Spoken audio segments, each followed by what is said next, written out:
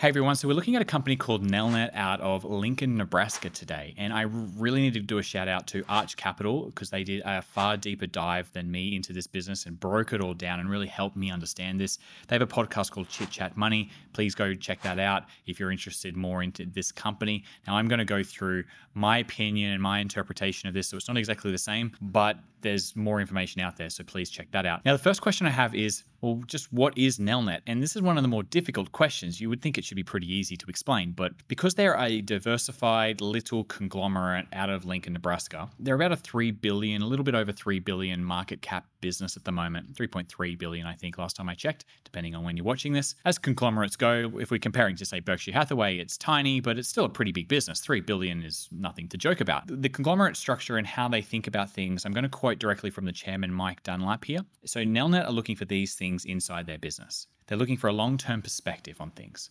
They're looking for moats. They're focusing on free cash flow. They're focusing on diversification. They want to be opportunistic and contrarian and don't run with the crowd. And they want to have a very disciplined use of debt. Now, that all sounds really good. So let's dive into this one a little bit further because let's just, they talk the talk. Well, I want to make sure they can walk the walk. Now, for a company like this, being in America, this is going to be, you're going to get access to this on most brokerage platforms. I use Interactive Brokers as a link in the description. That'll give you access to not only American companies, but companies from a lot of different countries throughout the world. I've got demo videos here on the channel. I highly recommend. Yeah, link in the description. Let's jump into the different parts of this business because as a conglomerate, we have to kind of break down all the different segments. Some of them are related to each other. Some of them are not. This is how you get an understanding of what is actually going on here in this business. And let me start with probably the thing that scares a lot of people away the most, which is what they call the student loan book part of their business. So back before 2010, this was the main focus of the business. And then after the GFC, what happened? The government changed. So the Obama government came in and changed the rules that all student loan programs are going to be issued by the government only. They can't be done through private enterprises anymore. And that's what Nelnet were doing. So no more student loans for Nelnet can be issued. So here they are with a pretty radical change happening in their business, sitting on this large loan book that they can no longer add to and is slowly getting paid back.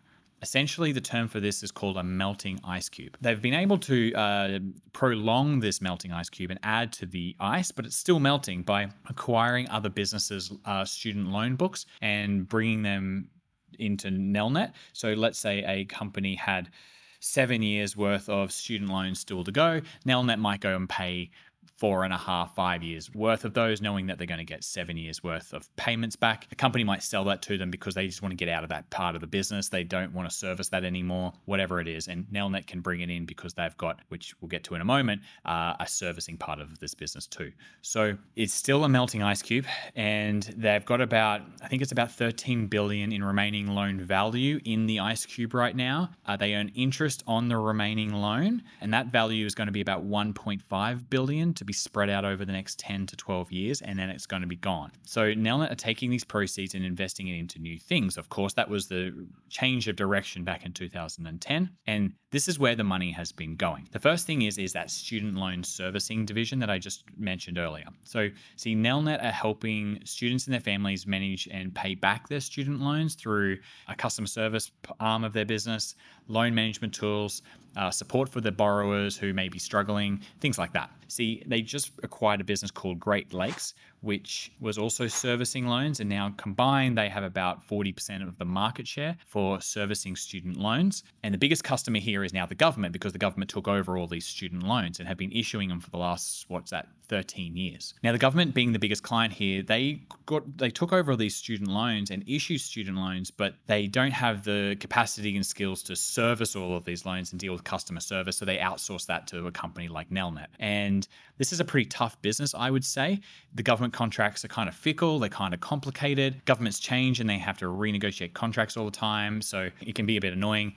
There have been issues in the past as well with these contracts, but it does make about $60 million in operating income per year. Now, another area they've been investing in is called Nelnet Business Services, pretty boring name, but that's school payment software essentially. And I'm pretty familiar with this because they've got a piece of software called FACTS, F-A-C-T-S, and it's very sticky software. Let me kind of explain what it is. See, they partner with, I think it's about 11,000 schools, university, colleges throughout the world to process the tuition payments and the fees. fees. The platform that they have enables families to, essentially pay for their education, and they use this particular software to do that. There are other businesses inside of this segment where they've got like digital textbooks and online courseware and student information systems and stuff like that. But this is really kind of critical software to education systems. And I know that 10, 12 years ago when I was a teacher back in a school in Australia, they had this fax software. It is extremely sticky. Their churn rates are 98%. I think it's closer to 99%. And the education system and the tuition payments it's critical software. You can't pull it out. It's going to be near impossible too. So I really like sticky software. I think this is a great business. All right, next is Nelnet Renewables. So we're talking renewable energy here. And this is where a lot of investment has been going of late. They're essentially investing in solar energy projects throughout America. They get tax cuts for the conglomerate, the whole Nelnet as a business. They get tax cuts by like using a lot of their money in the solar industry. And that's pretty cool because they can apply those tax credits into other parts of their conglomerate, which is pretty cool. Cool little trick. The cash flow for these projects is potentially 40 years long. So they're thinking really long term here, which is cool. A very delayed gratification approach on the cash flows here. It's got a high upfront investment, but long, steady, reliable cash flows hopefully out into the future. I like this business in theory. I don't know how technology is going to radically change the energy industry, but I like the fact that they've gone to sort of down the renewables path. As solar infrastructure gets better, this is going to become more affordable and more people are going to want to go towards renewables anyway. I think they're on an interesting trend here, and I like the long-term thinking of this. I don't know how it's going to actually play out, but I think it's a pretty good use of money. They're getting payback. The reliable cash flow that this can generate should be really good on paper. So it's just going to be a matter of whether that plays out or not. Now, the next segment we're going to look at is called Allo Communications. Now, they have actually only 40% ownership in this, so it's only a minority ownership. Now, this is laying fiber optic cables to provide fast internet in a few states in America. Again, this is a very delayed gratification project on the cash flows, high upfront investment, but cash comes in for a long time in the future. Now, Allo customers are exceptionally happy with this product. It has changed entire communities, and I think this is really cool. Some, like Lincoln, Nebraska in particular, they had some of the slowest internet speeds going around in just Nebraska. For a big city, that is not going to be good enough. How are you going to attract people to live in your city if you don't have good internet? Moving to Allo fiber optics, the city has become like competitive in the rest of the world again. So it's really important for governments and states and cities to have good internet to attract people to those places, because how many times have you said, oh, the internet here sucks. Oh, the internet here is slow. Anything like that. It's one of the most frustrating things we deal with in our lives. So I like this business a lot. I think this is really smart. So even though this is quite a competitive space, there's plenty of other businesses doing the exact same thing. I think there's still a lot of overlooked cities and towns throughout America that don't have fiber infrastructure yet. So I think there's plenty of runway here to go. All right, now let's move on to one of their newer segments called Nelnet Bank. Yes, a bank. They started this just in 2020. They offer loans for education and consumer loans. It's off to a good start. They made $13 million in profit last year, but this is a tiny little bank that's only just getting going kind of thing. So it's another avenue for Nelnet to pour money into if they see success here. So I'm okay with that. I think banks are an interesting business. They've been getting hammered of late, but this is a tiny little bank making up a very small percentage of their business at the moment. Essentially, I'm going to call it zero when we get to the valuation. Now, the last segment, well, let's just call it the other investments. So there's some real estate investments in this segment. They've got a stake in a company called Huddle, HUDL, and some other random investments.